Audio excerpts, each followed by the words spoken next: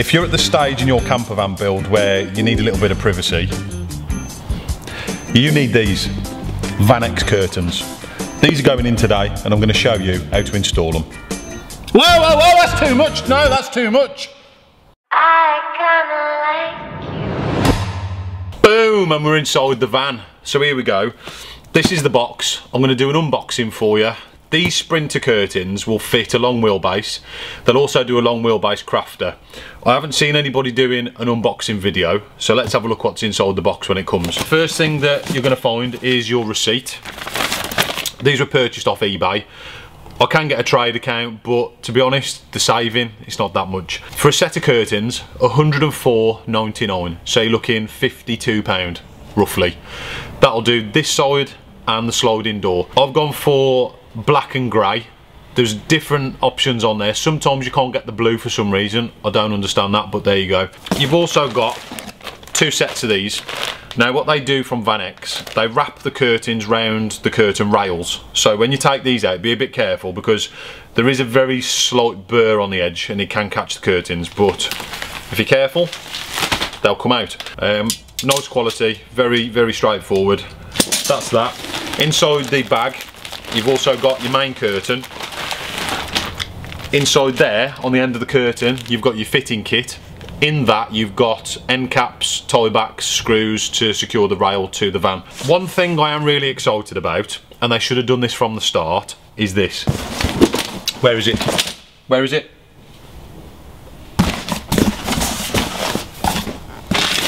Found it. I nearly had an heart attack then. I might edit that, but then again I might not. This is a fitting kit for the rails. Now this is a jig. When they first gave the curtains out at the very beginning, they never used to put this in the box. There's another YouTuber, Greg Virgo, he does a video where he actually makes a jig because there's no jig.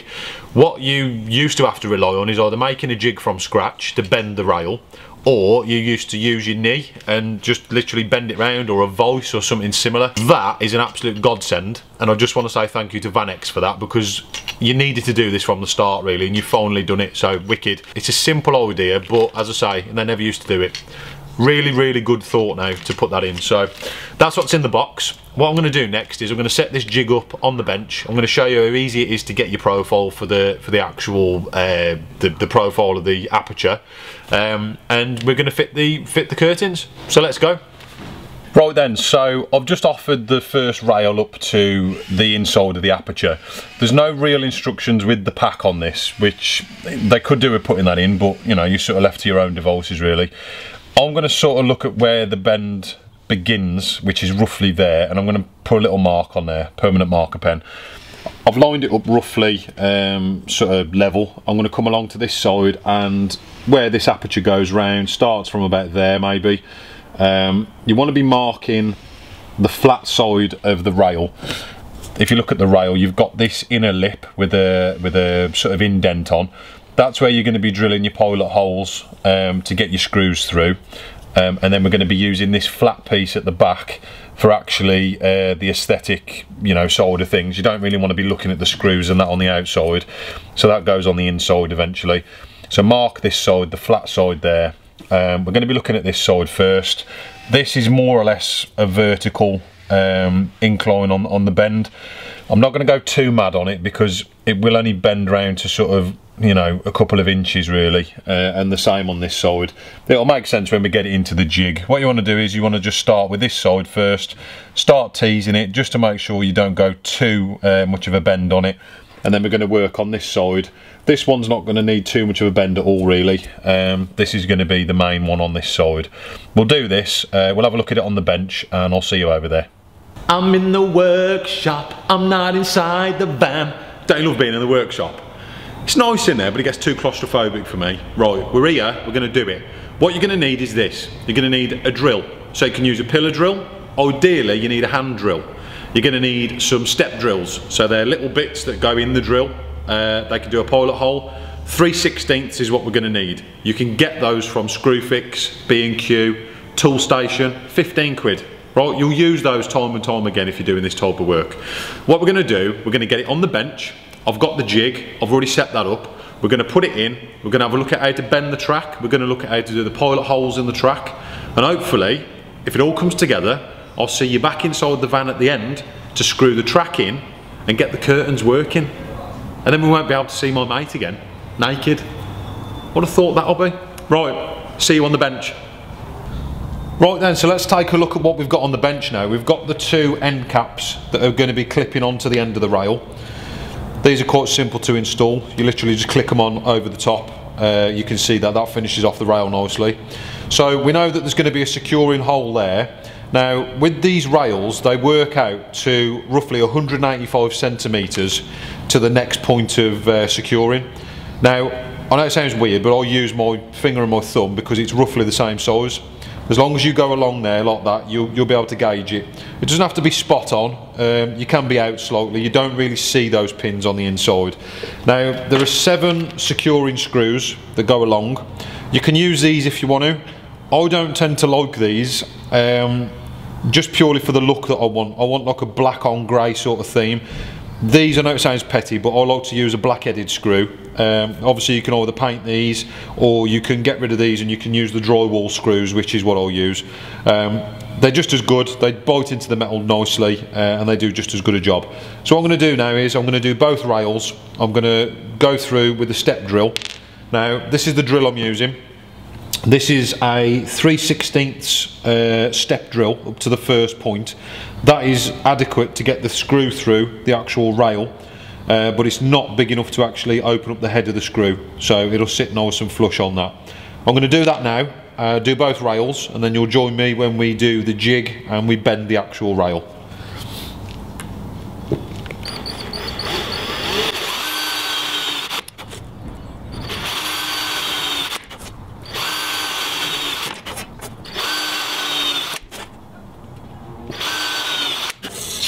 What we're going to do now, I'm going to use this new jig. Now I haven't used this before. We're going to see how this actually performs. All it's basically you need to do is just actually screw it into the bench for a start. So if we have a look at the rails that we've got, I've marked this one T for top. That is obviously the top rail. Now I'm guessing it doesn't take much to bend this, to be honest. So if we sort of start there like that, I know that the top piece doesn't have to actually be bent that much. Now, should we go for there maybe? I've never used this before, so you're actually watching this live. Let's bring it back a little bit more. It's not too bad, it's bending a little bit. So maybe we can try that there. That looks okay. I don't think, it's not going to be much more than that, I wouldn't have thought. Let's have a look at the other side. So that's going to have to be bent the other way.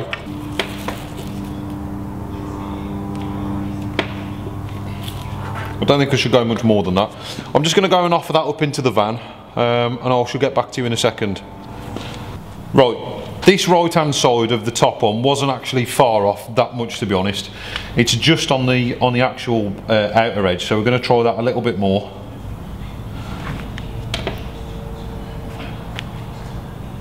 It's quite deceiving when you look at it. You think you're bending it quite a bit and you're actually not. You don't want to go too much because the actual inside of the rail, you could crease that if you go too mad. I'm going to go and try that again in now. You can see that's quite a profile on there now. I think that's going to fit nicely. I'll be back in a sec. Right then, good news. That is absolutely spot on. So if you want to look at that, that's what you should be aiming for on the top one, on the right hand side as you look at the aperture. And on the left hand side, you're going to be looking at that. So, what I'm going to do next is I'm going to do the bottom one. We're going to start off with the bending again. We know roughly where we need to go on the bottom one. I've got that here. Okay, so we've got B on the bottom section. It's going to sit in the actual aperture this way. So we know this one, if you remember from the video, it actually needs to go pretty much vertical. I don't know if I'll be able to do this. Probably should have screwed this the other way, you know, but never mind, we're all learning. So I've got the actual bending piece there. We're going to try and go round this way if I've got enough room. It's going to take a bit of bending, I think. So let's set it up about there. Try try not to go too mad on this. As I say, the actual track, I don't think it will collapse, but it will. It's gone there, see? I'm glad I've caught that. I think I have just about caught that before we're going to get any issues. I think the track will actually still work, even though it's pinched. I will just try it on a curtain. I'm glad I've got that on camera because it just shows that the track will bend and it will crease in. So give me a sec, I'm just going to try one of the curtains and see if we're still okay. These are the curtains. That actually sits inside the track. Now, fingers crossed, this still works. So you slide it into the track. Does it work? Yes, it does. Right, that's in there, that's not going anywhere. Luckily, the actual curtain hook system that goes inside there is thin enough to be allowed to actually move past that. So if you do get a kink, don't worry. That was a bit of a trouser moment there for me, but never mind. There we go. You won't see this anyway. No, that's not an excuse, but you won't see this because obviously the curtains will be in there anyway, and it's only pretty much this section that will move, so that'll be hidden anyway.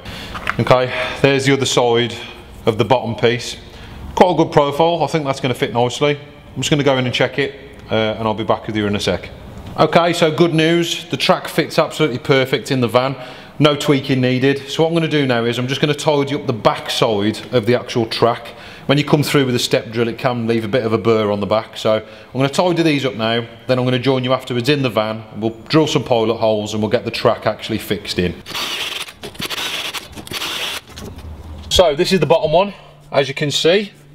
Absolute perfection, if I do say so myself. Ignore the kink in the rail. You have to be careful with this because we don't want this out here, because that's going to be way too sort of out of place. There's a little lip in here, I don't know if you can see it. It's going to be roughly on there. I like to bring these forward a little bit, just purely for drilling the actual holes. Obviously you can imagine if this is out of the way, drilling in there is going to be a hell of a lot easier than it is trying to do it now. I do know of a person, I won't say the name, who was drilling these rails in the one day, and he decided to let the drill go a little bit and he smashed his window and the window just fell out. So yeah, we'll try not to do that on camera. I like to get these two in first, that just secures it, and then we can put our end caps on and then we can drill the end caps and do it that way. I just find it easier to do it like that. This is a 2mm pilot drill, okay? So all we're going to do is just dot a little couple of pilot holes in, we're going to screw some screws in, and then we're going to work our way through that way.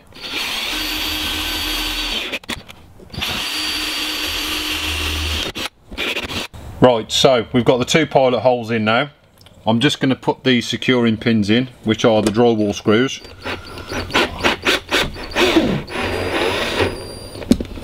I like to use these. These go with the look of my van. They bite nice and tight into the metal. You know, you're not really going to see them, as I said, but because you can see a little bit, it blends in with the black trim and the black windows. So that's what I've gone for. You can use the standard screws that are in the kit. That's not a problem. I just tend to like this.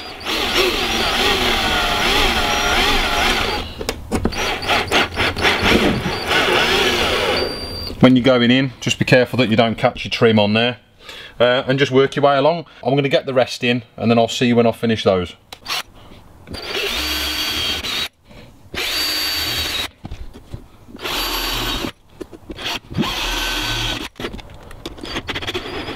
So those are the securing screws in. I'm going to now do the top rail, which that's going to be exactly the same as the bottom section. It's going to take a little bit more time. I'll do a bit of a time lapse on that, and then we're going to look at getting the actual curtains in, doing the end caps. So basically you get one curtain in first, you put your end cap on, that sits nice and tight over this side, and then you work your way over to this side, put your curtain in, you put your end cap on finally and screw the last one in. It's pretty simple to do from this stage, but I'll go through it and I'll show you the top version. Alright, okay, just a little tip for you. When you're doing the top rail, this is easy with two people because obviously you've got to hold that up, you've got to pilot drill it, and you've got to remember where the screw goes. Just take your time, don't go rushing it, you know, it's not a race. Just take your time, get that first one in, and as soon as you've got that in, you don't need anybody else then. I should be wearing goggles, and I'll tell you that now, because the shards of metal that come out of there, you know, they can go in your eye. I don't use goggles, and I should do, so I'll take that on board. I'm going to screw that in, and then I'm going to carry on, and then obviously get the rest of the screws in. There we go. That's in. We're finally on to the exciting part. I've got the top track in, and I've also got the bottom track in. It's onto the curtains. Oh. I cannot stress this enough though. Wash your hands, okay? Depending on what colour you've gone for, these are like a nice grey sort of colour on the inside, right? If you get your dirty fingers that you've been doing the track with and all that on this, game over. As I've showed you before, these just slide into the track. The first one or two can be a bit difficult because, you know, they do stretch. Don't get me wrong, they will stretch, but it's still tight, okay? So I'm going to just get these in. They'll either go in a piece of cake or they'll be a pain in the arse. So we'll see, and we'll do it real time. So there you go. Oh, look at that, piece of cake. The art is getting these in without them popping back out. Sometimes they can be really tight. I don't know whether it's just the fabric or what, but that's spot on. The best way to do this that I've found is get all the top ones in first and then get all the bottom ones in after. Because what you can do is, the top goes in, you put your cap on the end, and that stops it from coming back out.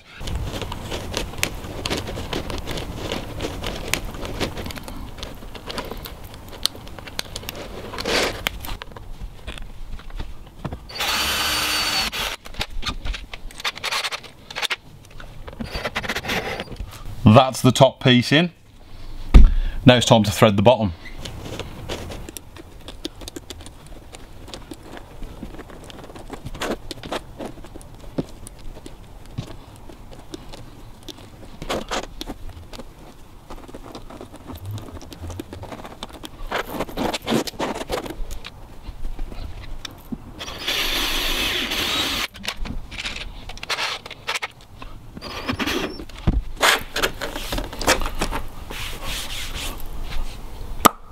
Boom, we're nearly there. All we've got to do now is secure 3 press studs to the side, and that's it. The 3 press studs keep the actual curtain from leaking any light out from this side. So those are the press studs there. They literally just click on like that and they hold it to the side. Complete blackout blinds actually, they're really good blinds once they're in. If anybody suffers from sort of light issues where they get woken up by any sort of light, this is a really good curtain for you. Black on black is ideal, black on grey just as good. I just like this because it gives a little bit of contrast on the inside, that's all. I don't usually get this close to the camera, but there you go. Due to the angle of this, it's quite difficult to film.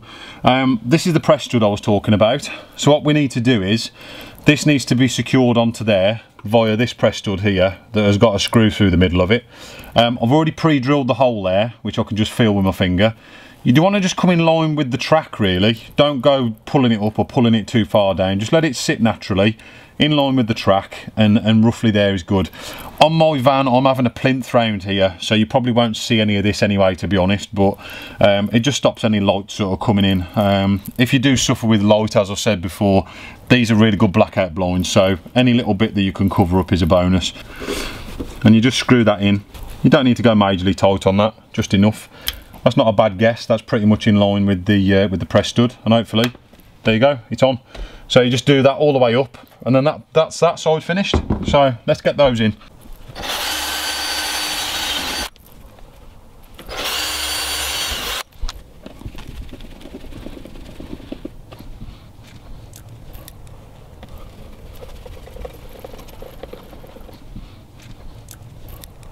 Done. There we go, and that's one side of the curtains in.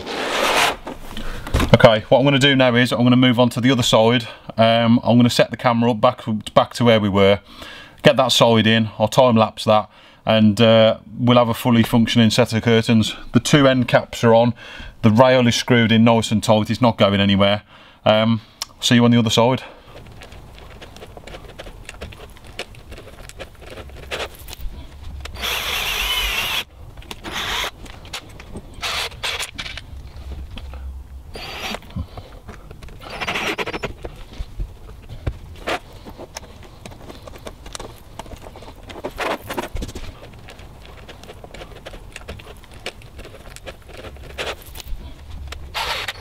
So there's the curtain in place.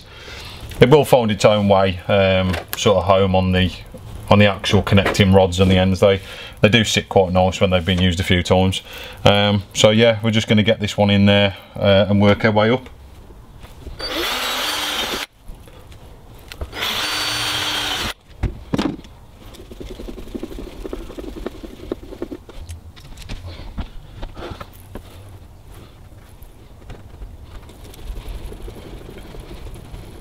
and we've got 1,